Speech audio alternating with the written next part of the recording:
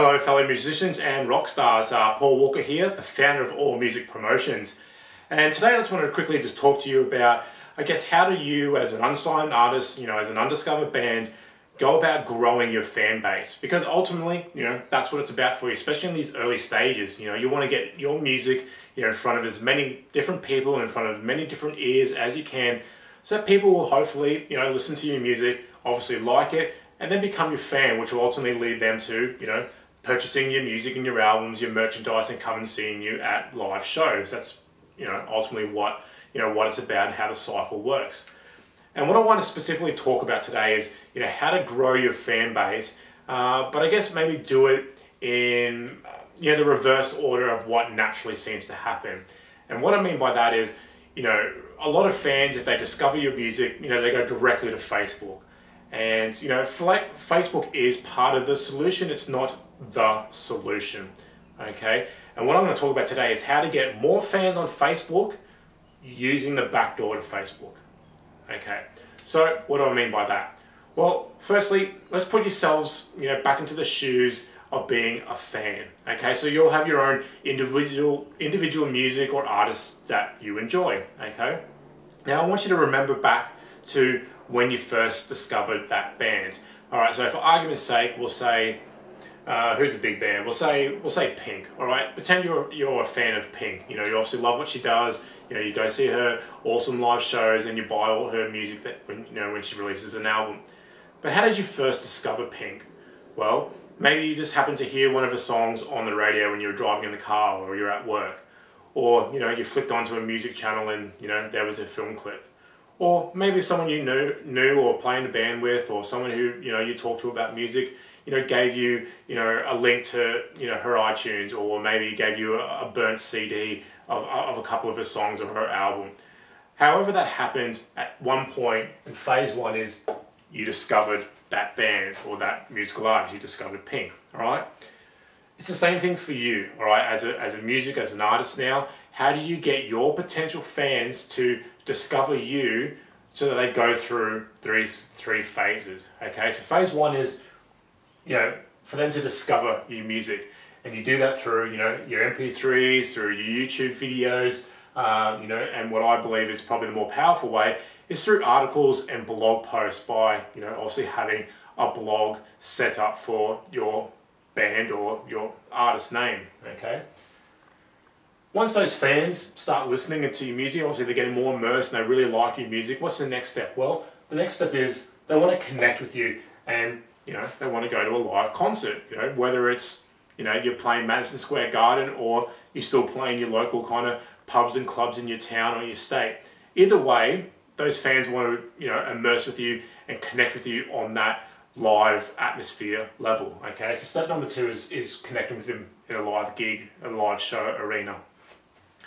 And then the next step for, a lot of fans, not all your fans, but a lot of them, they go through to step number three, which is the meet and greet, where, this is where they're your loyal and diehard fans, okay? They want to meet you in person, they want to talk to you, they want to know more about you as a musician, as an artist.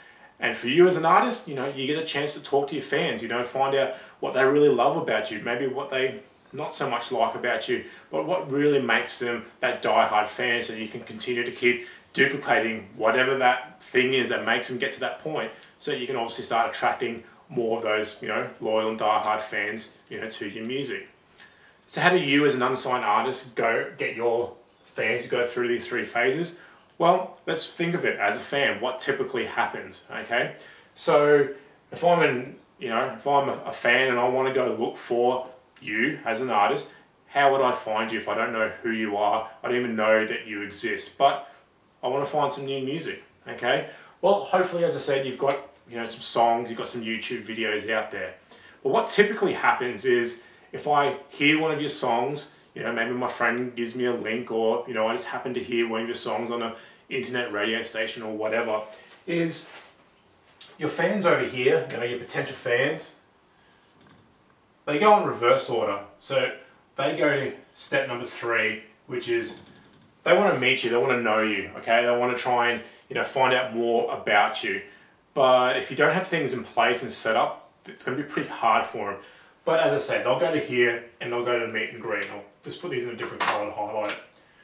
So they go to here, step 3, which is the meet and greet, what I call the meet and greet phase, which is Facebook, okay?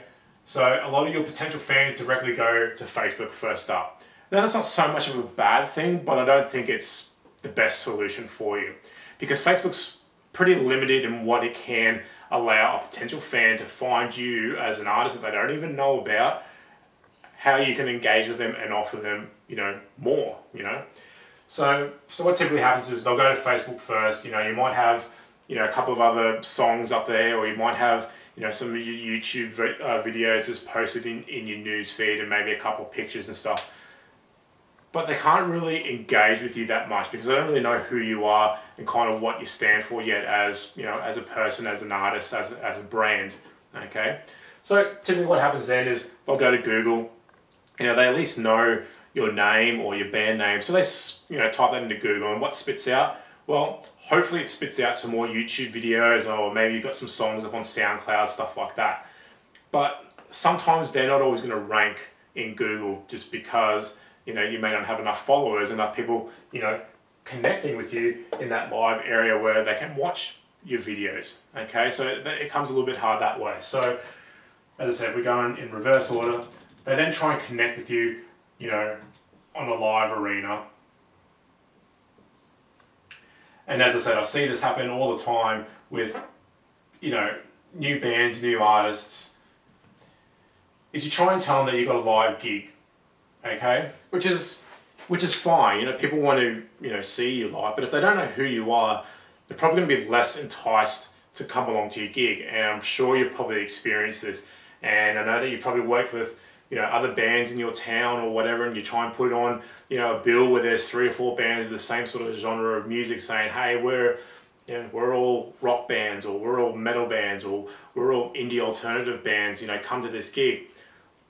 Yeah, that works sometimes, but probably not as effective as what it could be, because again, if I'm an unknown fan of yours, I don't know who you are and what you're offering, I'm going to be less inclined to go to a live gig where I might have to pay $5, $10, $20 to get in the door to see a couple of bands that ultimately I may not like, I may not enjoy, and I just may not get anything out of it. So you got to realize that that's sometimes the mentality of what your fans are thinking, okay?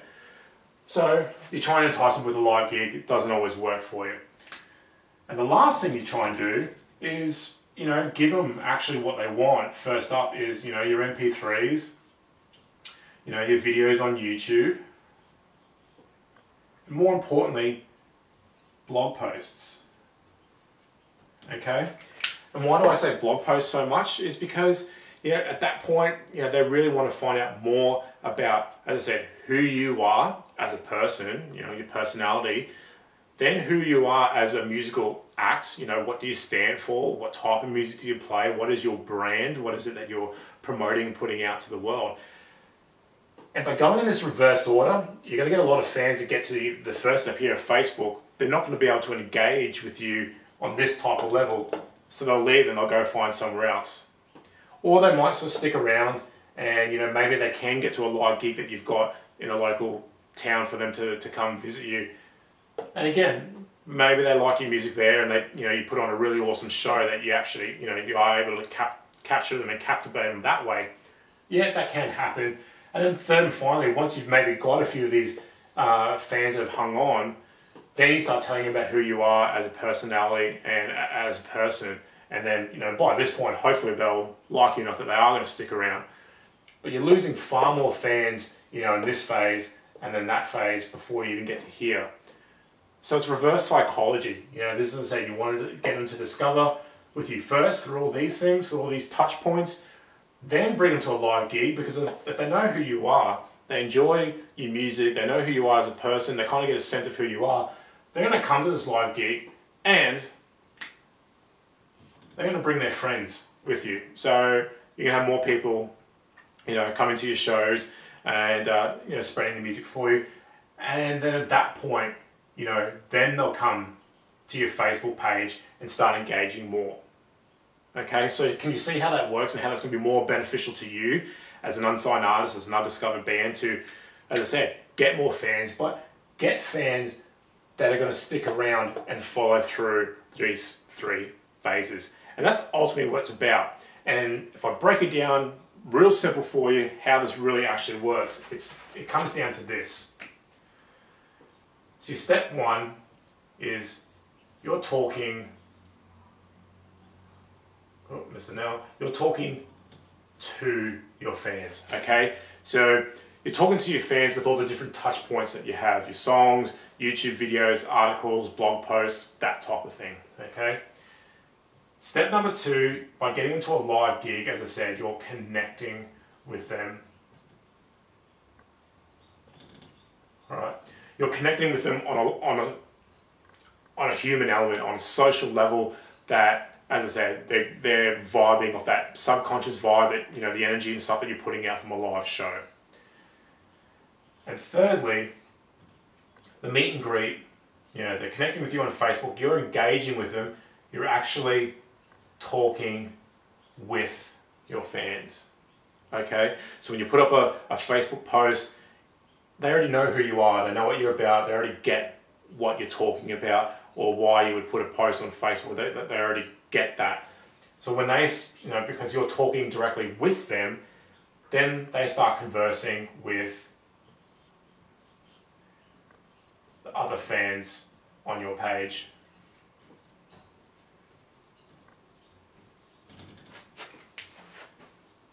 So can you see how that's certainly, I believe, more powerful, more beneficial to you as I said, an undiscovered artist, as an unsigned band, to go through these 3 phases in that order will keep your fan retention a lot higher, but also start engaging them more with Facebook, which is obviously what Facebook wants. They want more engagement on your page, therefore your page will then start naturally ranking a lot higher, having a lot more activity, that you'll then start accumulating fans for free. Pretty powerful, but as I said, pretty simple stuff. But unfortunately, I do see it all the time with, you know, the bands and artists that I talk about and help with. So unfortunately, they tend to go in this reverse order of trying to get them onto Facebook. They don't really know what you're talking about. Then you try and get them to a live gig because you think that they're a fan of yours because, you know, they've liked your Facebook page, but ultimately they kind of really don't know who you are, what your music is. And then thirdly, once you get to that, well, you know, you get through those 2 phases, if you've still got some fans that are, you know, hanging around, then you try and tell them who you are as a person. No, you need to flip that, okay? Tell them who you are as a person, what you're into, what your interests are, what you like doing in your time off when you're not playing music, what you like about so much about your music. You know, engage with them on that level. Then get them to your live gigs where they can, as I said, be one with you in that live atmosphere. They're going to love it. They're going to bring more friends because they already know, like you, and trust you. And then thirdly, you know, they want to meet you, they want to talk to you, and you can do that through Facebook. You know, you might be able to meet every single, you know, fan individually, especially if fans live in different states or different countries. But at least with Facebook, when you start engaging and talking with them directly on Facebook, they know who you are, they know what you're about, so they're more inclined to join the conversation and be a part of, you know, who you are and what you're doing. Alright guys, well, as I said, that's my, you know, my method, my secret way of getting more fans on Facebook through the back door of Facebook. And it comes down to, as I said, blogging and, you know, this discovery touch points, as I call them. Alright, well, if you like this, please click below this video. I will have a link to my website and my blog where you can find out a lot more trainings. For those of you watching this on a tab or a smartphone, I'll put up a link now on the screen where you can go and, you know, grab those blog posts and, as I said, my free training on my websites as well. So as I said, I hope you guys got a lot out of that. I really hope it works for you, and as I said, I hope you guys start implementing this. If you're kind of doing it in this reverse order, you know, maybe try this order first, and you know, hopefully that'll work for you a lot better, and as I said, give you a lot more better fan retention, and, you know, get your fans to that loyal, you know, die-hard phase of where you want them to be. Alright guys, well, thanks so much. This is Paul Walker signing out from All Music Promotions, and as I said, click those links below to get more of my training, find out more about me and what we do here at All Music Promotions in helping, you know, unsigned bands and undiscovered artists, you know, get discovered. So thanks so much, and you know, hopefully guys, I'll see you on the stages of the world. Alright guys, bye.